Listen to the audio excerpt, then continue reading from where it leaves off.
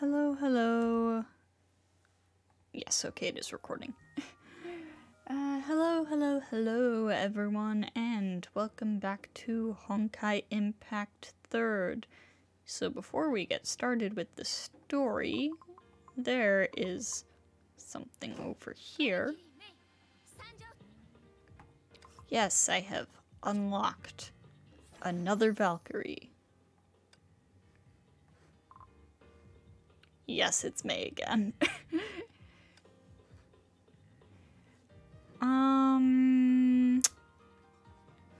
This got me an achievement. I'll take that. What in the world is my cat doing in the background? She's messing around with a box. Anyways, so what happened last time? A lot of things happened last time. There were two gray serpents.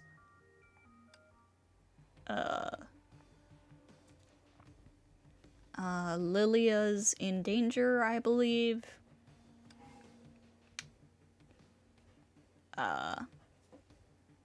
Kevin Kozlana is here? What is Kevin doing here? Oh, that's not what I meant to click. Hang on.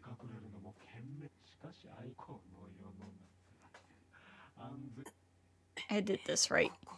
Yeah, this was the thing with Schrödinger. Okay.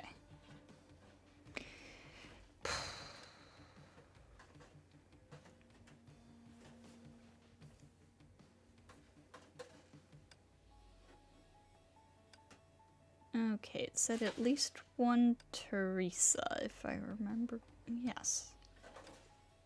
Oh, no, I'm not trying to switch Seele out. I just want to put Theresa in. And oh wow, you're level 70. Okay, we'll use Sakura.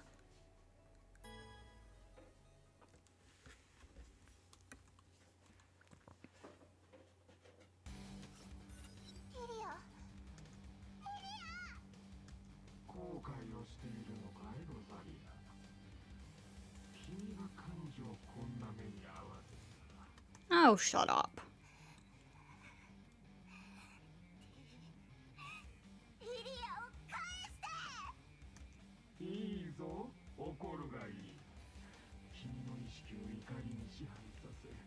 Shut up.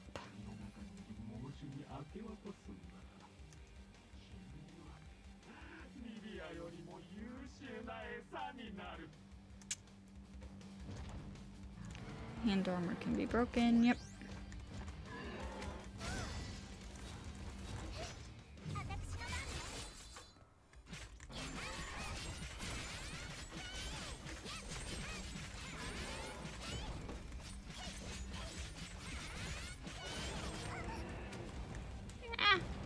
Ah, crap.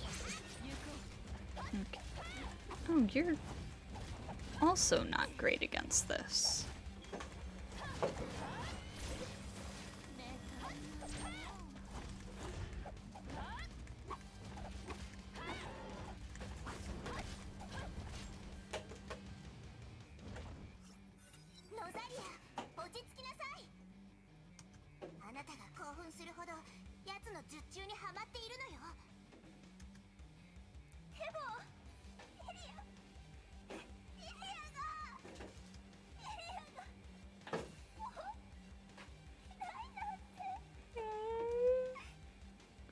Rozaliya gazed at the giant beast with despair.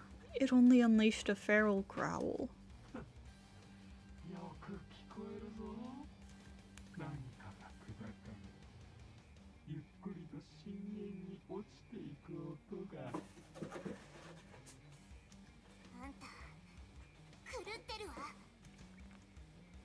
A vortex of chains tore through the air, forcing the enemy to back off.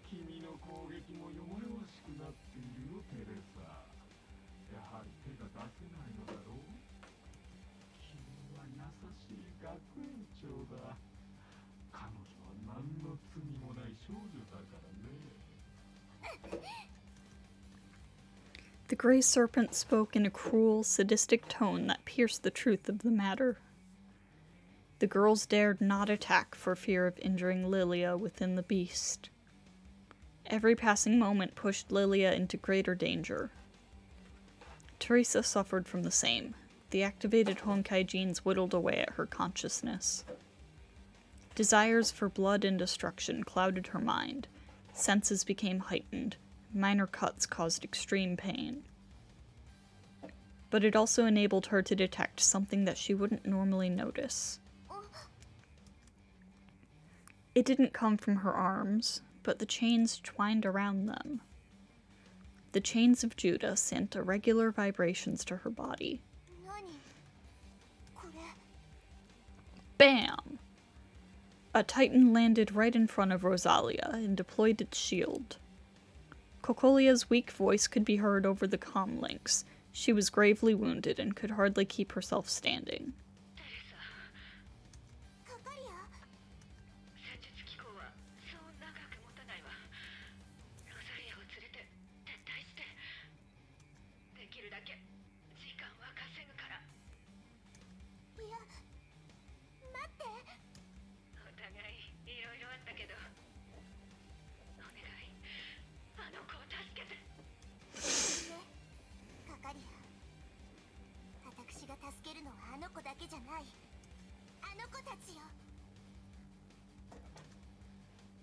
Bam!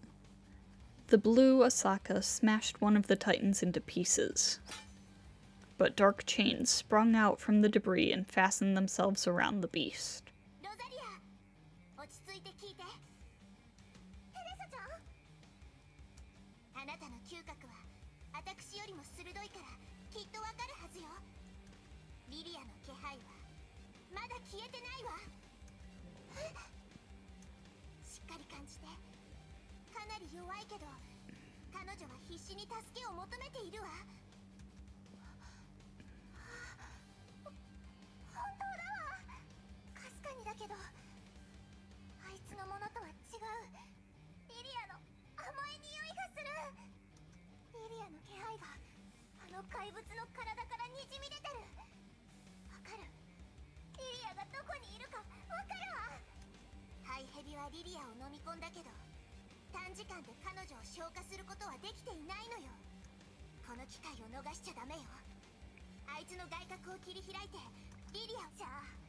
Oops.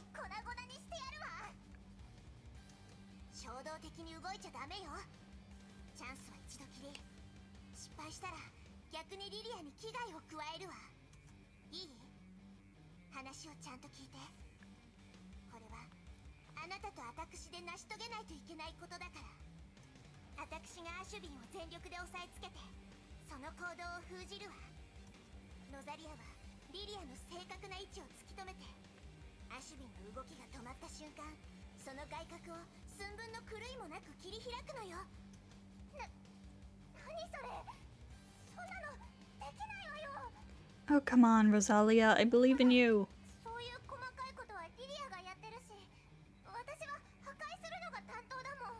I believe in you.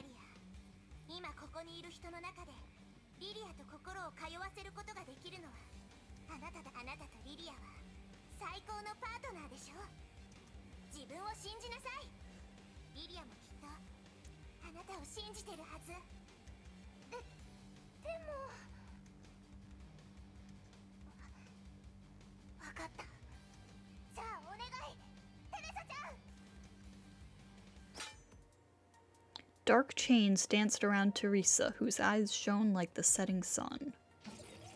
Warning, active element level critical. The cold voice whispered in her ears, reminding her of a potentially fatal choice to make. But she made up her mind.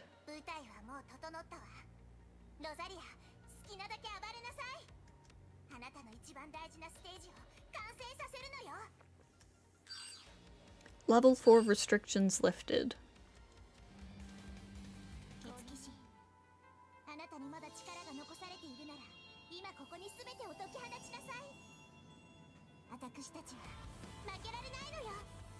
Ooh.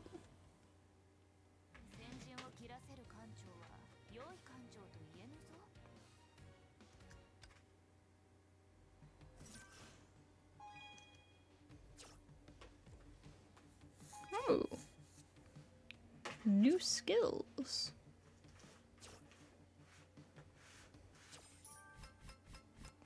Okay.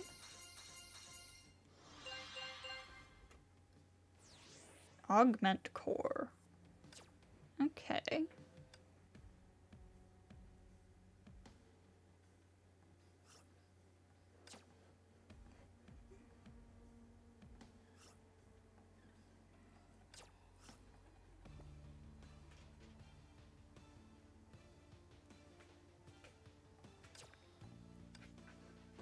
Now hang on, let me read that one out loud.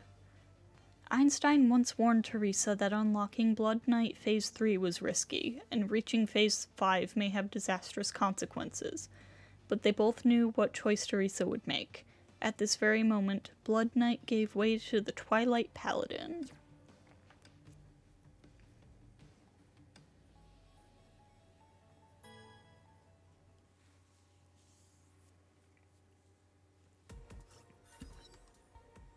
Crimson blood gave way to dark twilight, like a bleeding sun fleeing before the ebon night. Blood Knight Moonlight finally assumed its true form.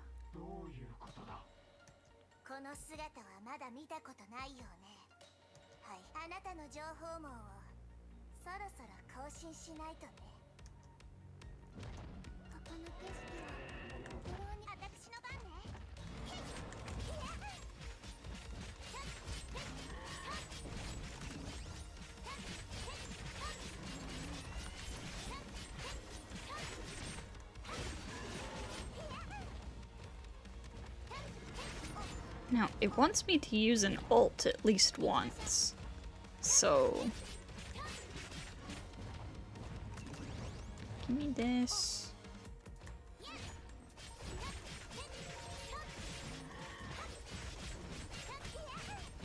Ah! Let me around you. Ah! Give me that. There we go.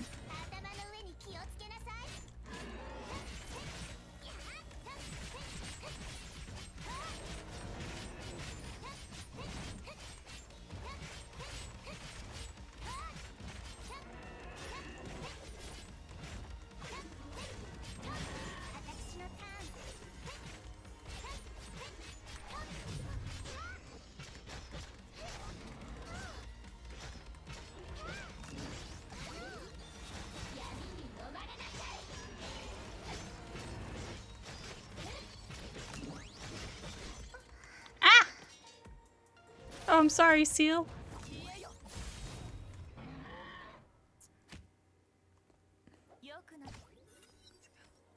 Swoosh. Theresa clenched her chains to rein the monster in.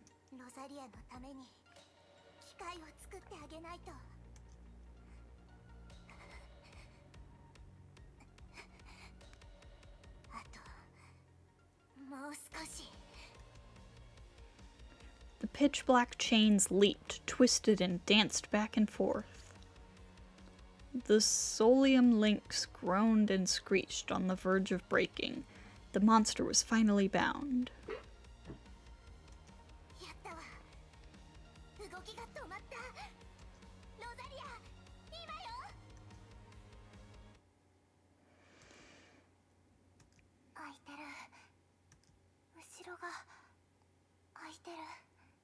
Come on, Rozaliya.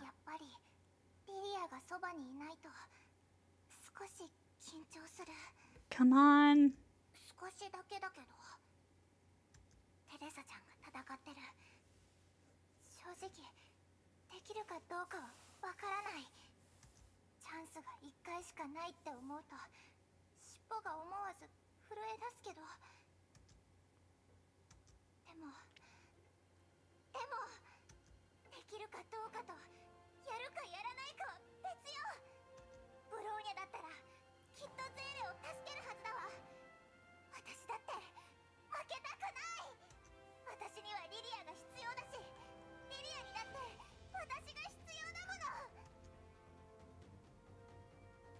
Rozaliya opened her eyes with determination.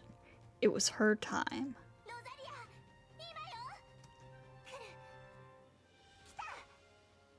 Rozaliya began to run. She leaped over the chains and debris and dashed right toward the trapped beast. This feels like the moment for a CG or an animation of some kind. Liliya's voice flowed like a stream into her heart.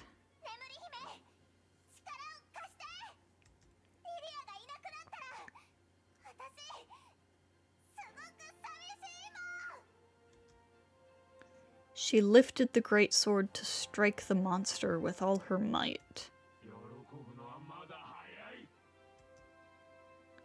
The monster suddenly broke free from the chains and swung its giant right arm at the girl. Ah, crap.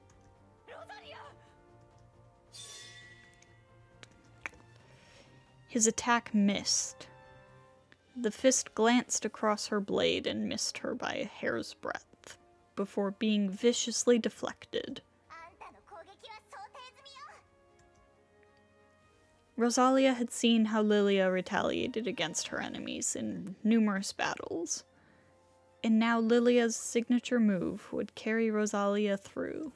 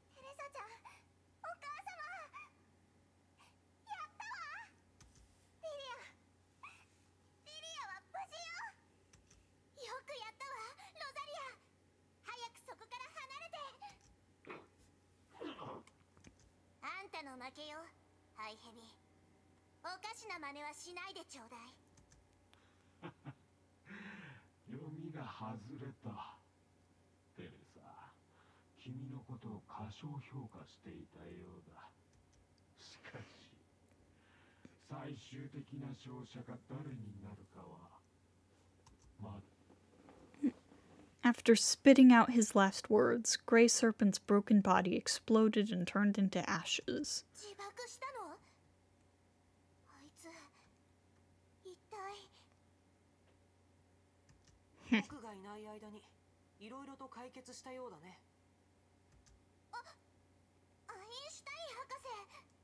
Teresa-san, 心配をかけたようだ。アインシュタイン。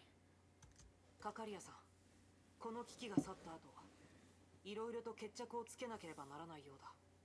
しかし今、僕たちの利害関係は一致している。海援城の全部隊の指揮権を僕に。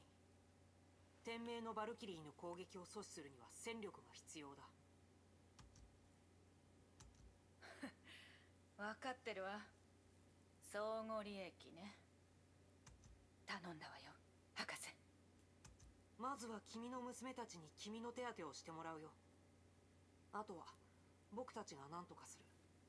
漁師の海の中は僕たちが予想していたよりもはるかにまずい状況かもしれない。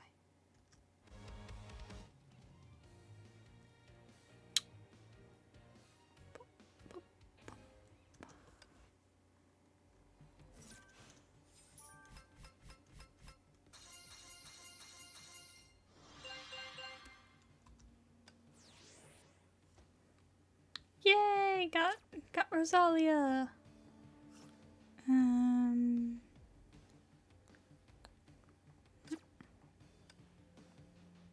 At least one Seele or Rita, at least one Mei or Sakura.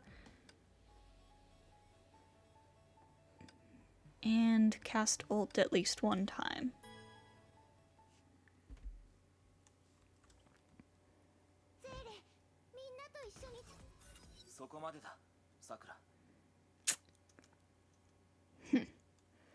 Hello again. 僕も分かっている。だから君を止めるんだ。さくら、取り返しがつかなくなる前にやめるんだ。君のしていることは人類を裏切ることと同じだよ。人類を裏切る？リンは無実じゃ。あの子は何もしていない。勝手にあの子を危険だと決めつけ監禁するなぞ許さん。Oh shit. リンの体内から特殊な崩壊エネルギー反応を検出した。紛れもなく彼女は体中にリーチ者だ。崩壊エネルギー反応がなんじゃ。汝もわらわも体に崩壊獣の因子が入っておる。しかしわらわたちは人類を守る融合戦士じゃ。リンには症状がない。彼女は力を制御できるのじゃ。人に危害を加えることはない。汝らがあの子の人生を奪うなど許さん。さくら、気持ちはわかるよ。でも第11律者の力は皆の想像を超えていた。誰も厄災があんな形で降臨するとは思っていなかった。あれほどの損失を二度も耐えることはできない。I kind of expected Kevin to have like a somewhat deeper voice, not gonna lie. A voice with a bit more gravitas to it, you know? リンの状況は特殊だが監視をしなければならないんだ。メイ博士の判断を信じてくれ。メイ博士は信頼できるが、火を追う側は信用ならんのじゃ。あの者どもが今までどういう目でわらわたちを見てきたか、ケビ、何時も分かっておるじゃろう。わらわはどうなろうと構わん。だが、リンが奴らの手の内にいることだけは無視できぬ。そこを引くのじゃ。さくら、火を追う側には君の力が必要だ。僕たちには君を傷つけたりはしない。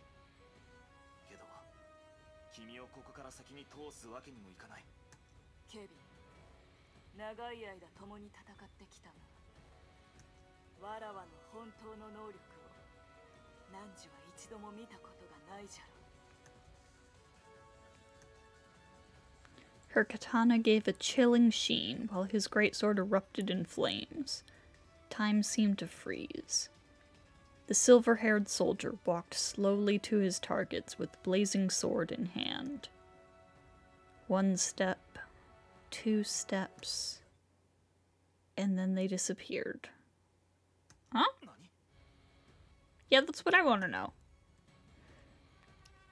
He turned around instinctively and saw that his targets were already behind him. Okay, which one of you did something? That seems like something Seele could do. They kept running without looking back. It was then when the alarm went off.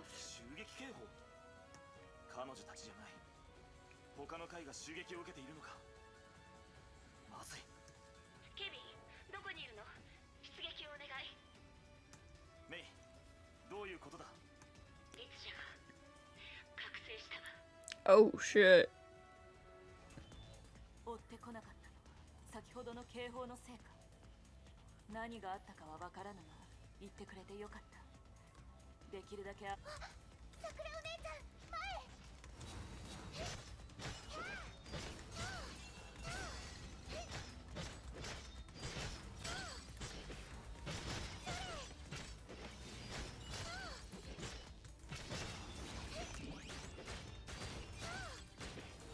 Huh.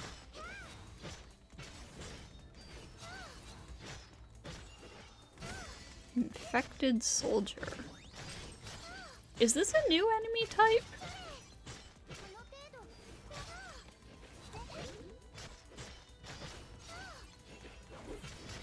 Oh. I meant the one with the, like, bob haircut, specifically. These, I realize, are just reskinned versions of existing enemies. Excuse me. You know what? Oh, yes, I should definitely be using Sakura here.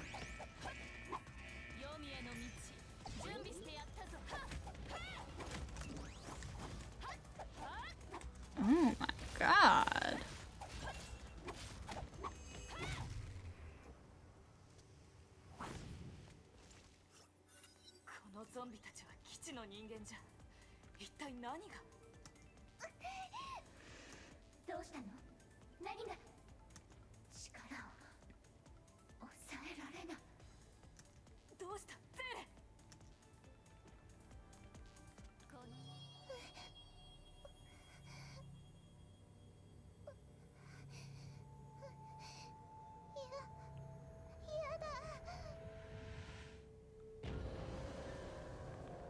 Oh, well, hello, Veliona. What's going on?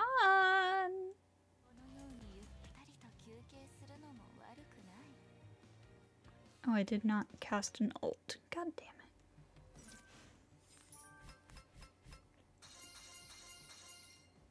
What is going on there?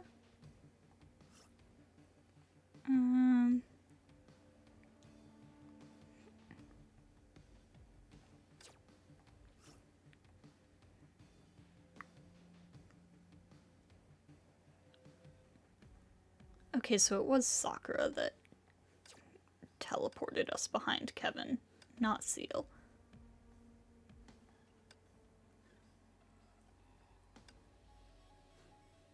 I'm going to shuffle this team around.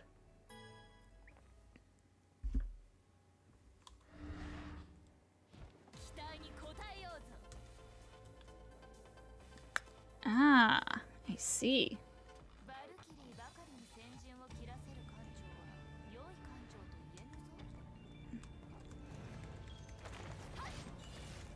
Up against Veliona here.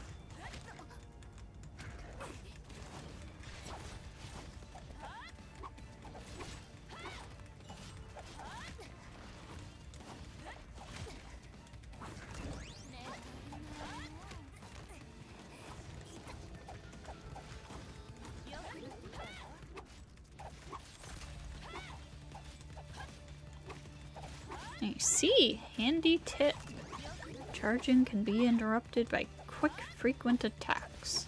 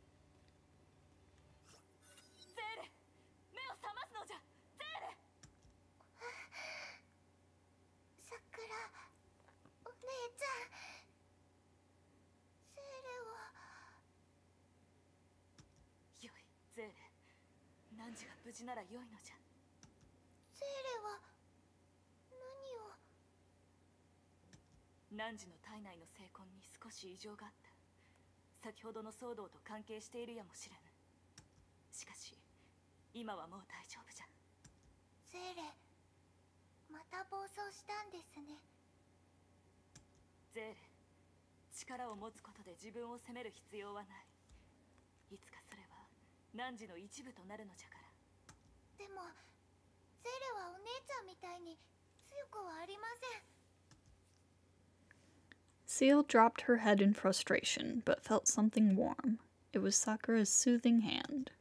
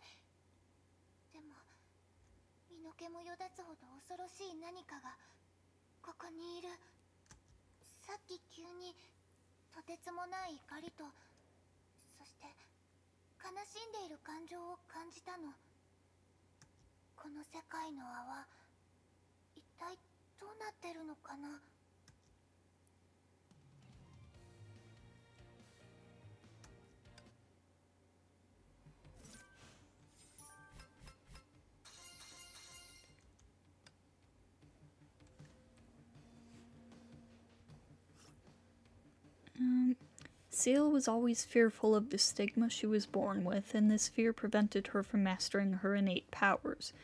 Every time she tried to use the powers, her stigma alter ego would take over her mind and body. But even the alter ego failed to control the stigma's outburst in this instance. An unknown force, like a demon whispering in her ears, quickly took over. I see.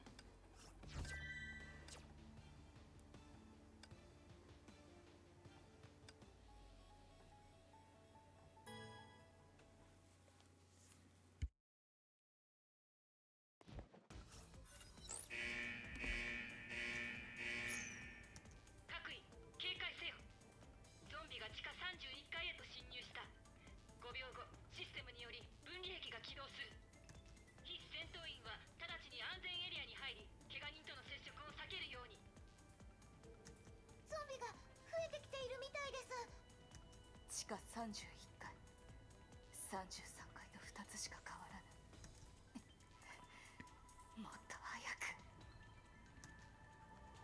簡単な任務じゃな。承知した。今目的地に向かっておる。敵は見えないところにおる。戦いに適した日和じゃ。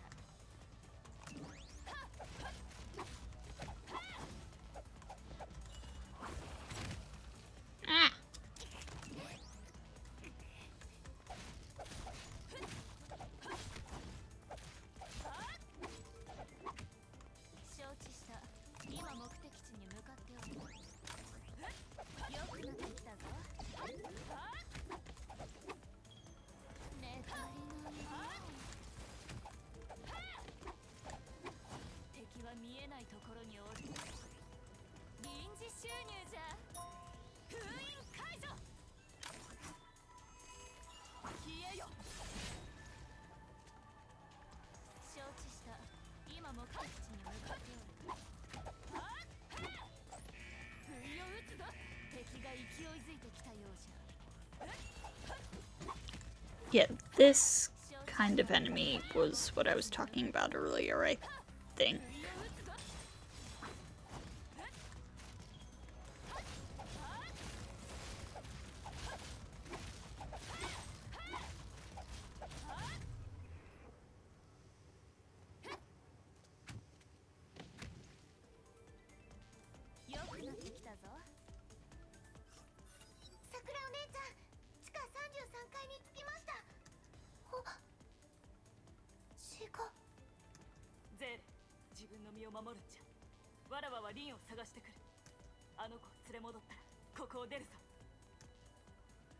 Sakura dashed along the corridor.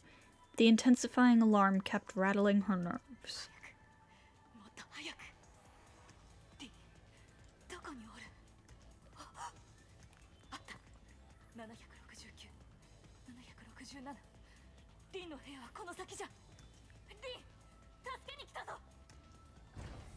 The cell was unlocked. Sakura charged in.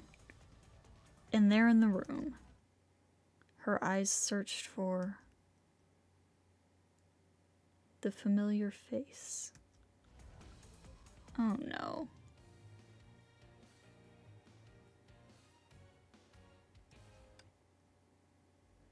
Oh no.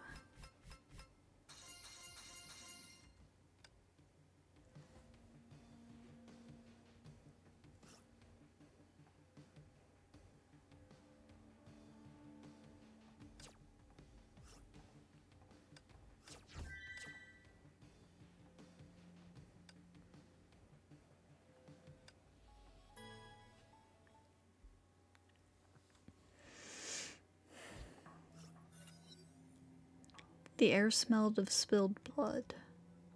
Sakura's eyes widened. The sight burned a mark in her memories.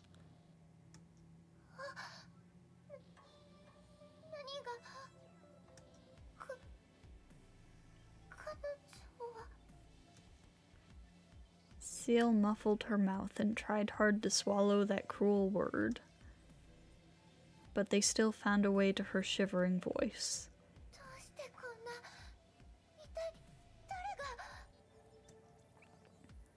The cuts and wounds testified the final moments of despair and terror of the young girl. Who would do such a diabolical thing? but it no longer mattered. Nothing was left in this place except for evidence of malice. Tap, tap. Footsteps approached. Monsters lurking in the dark stalked their prey.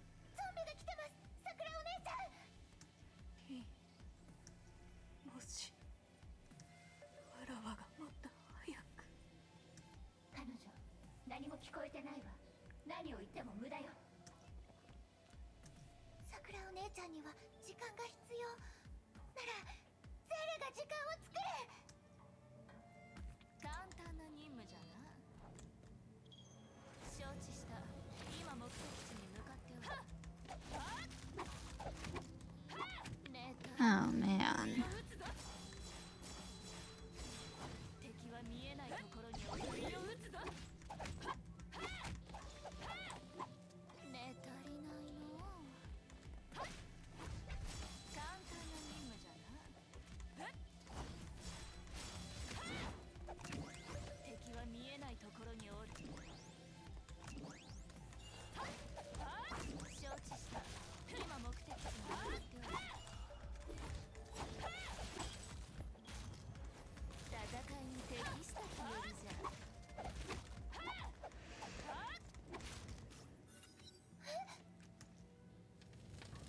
Fiery flames come swirling in, reducing every zombie to dust that scattered in the wind.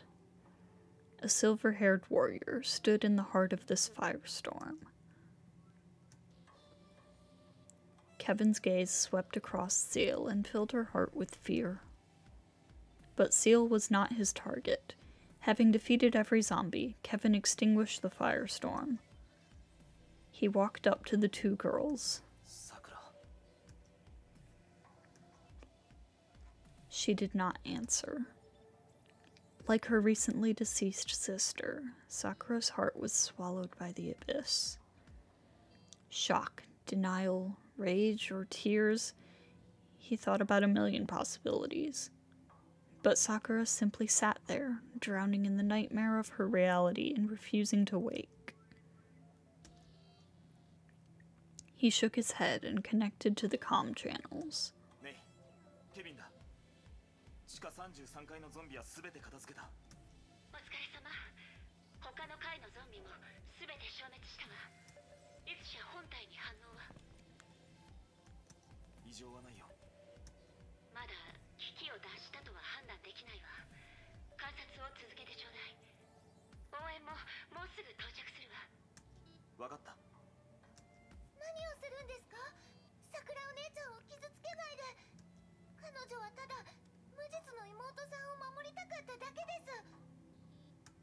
第12律者の能力は死亡した瞬間に空気感染する侵食性ウイルスを大量にまき散らすことだった。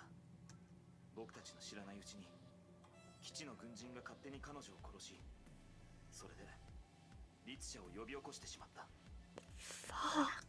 このゾンビによる襲撃もその彼女が起こしたものだ。さくらは間違っている。リンは本物の律者だよ。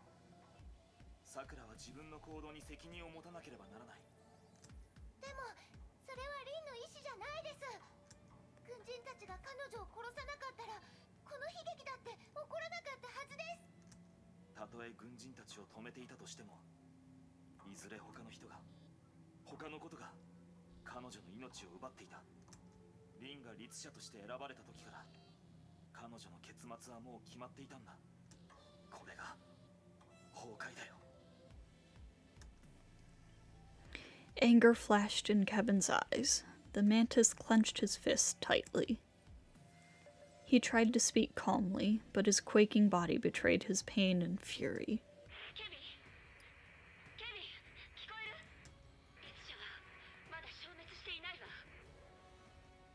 Huh?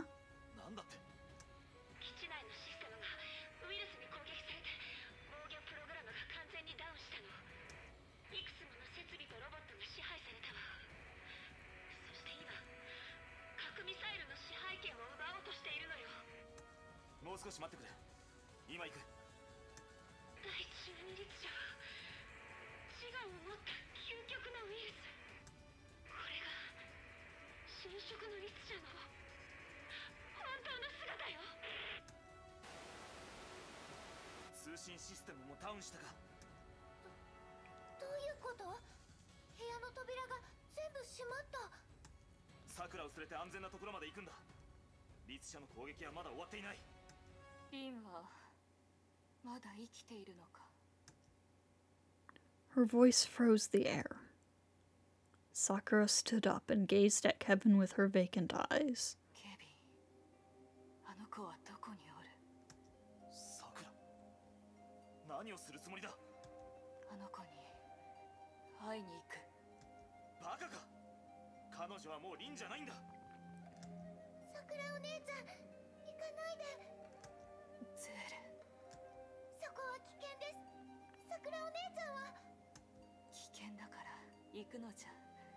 汝はわらわを止めない。リンはきっととても寂しがっているはずじゃ。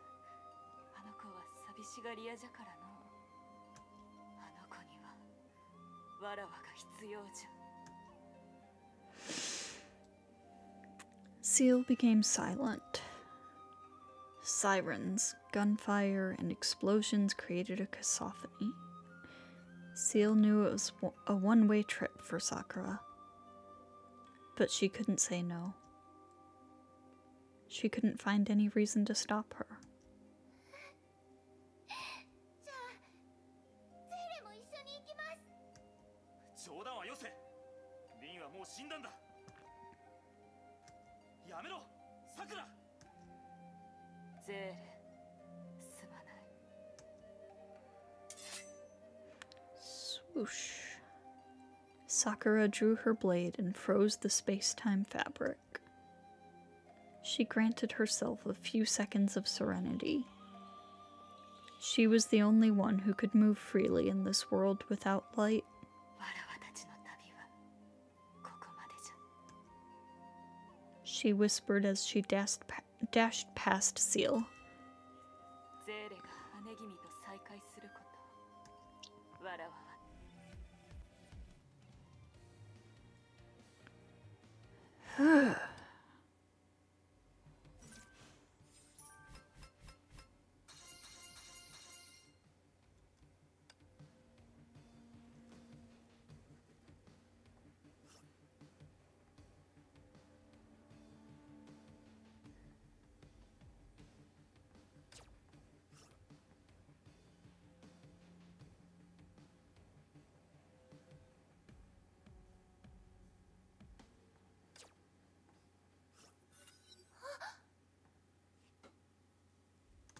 何があったの？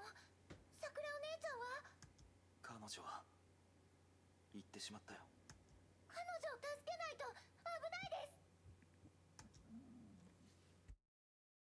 す。いや、その必要はない。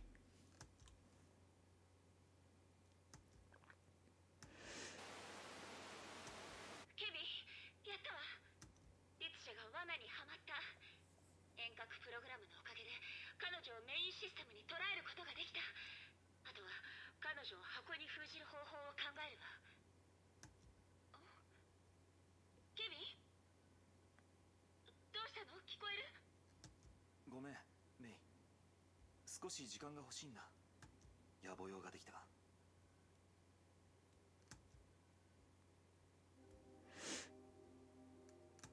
それとゼーレか。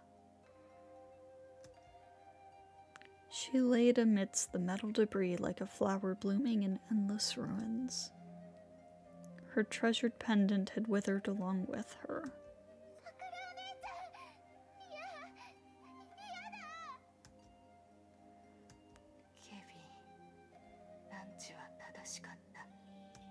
メイが律者を封印したよ。最後、律者の活動に原因不明の乱れがあったと彼女は言っていた。その機会を彼女は見逃さなかった。ああ、それでよい。リンと共に最後の一瞬を過ごせた。最後まであの子はわらわの妹じゃ。姉としての誇りを守れた。I'm gonna cry. 君は最後まで後悔していない。それで十分だよ。 She seemed to smile as life ebbed from her eyes. Maybe she saw something that only she could see. ケビン、一つ頼みがある。聞いてるよ。セーレを、彼女をわらわたちの故郷に連れて行ってくれ。桜の咲く広場に連れて行くと約束したんじゃ。頑張ってみるよ。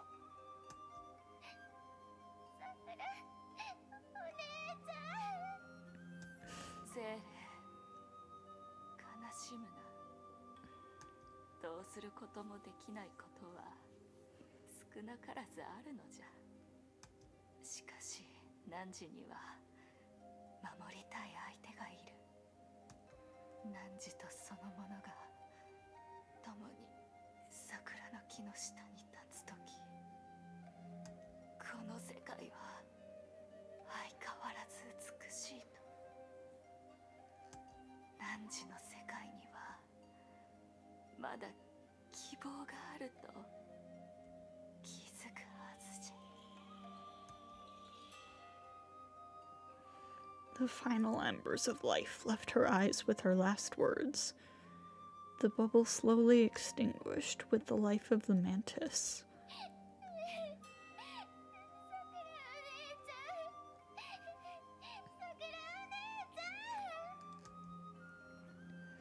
Her gentle sobs faded into the darkness and left nothing but silence. ベクトールは王国が陥落することを知っていて、アキレウスも自分が死に向かっていることを理解した。しかし二人は後ろを振り返ることなく戦場に向かった。この最初から悲劇だと決まっていた物語では、誰もそのことに迷ったり動揺したりしていなかった。彼らがそうあったように僕たちもそうである。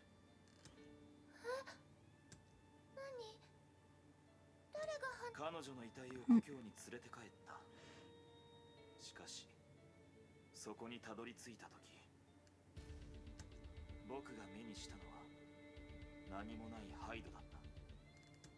律者は地下の格納庫を掌握してミサイルを発射し、人類に残されたたった3つの都市を破壊した。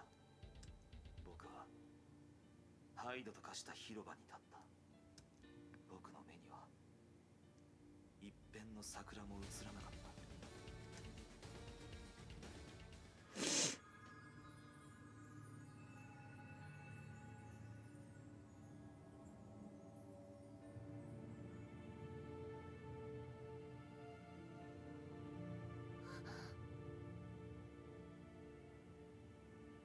燃え尽きた大地に立ち、僕は彼女に全ての人々にそう約束した。どんな対価を支払おうとも必ず人類を崩壊に勝たせると。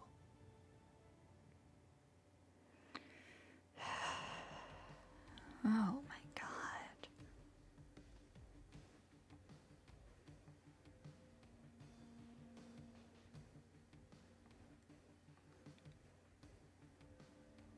Only 3 sections for the rest of chapter 12.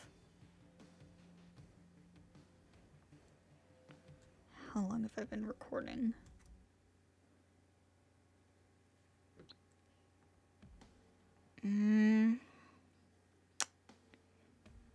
No, I think that's a good place to end it. Oh, man.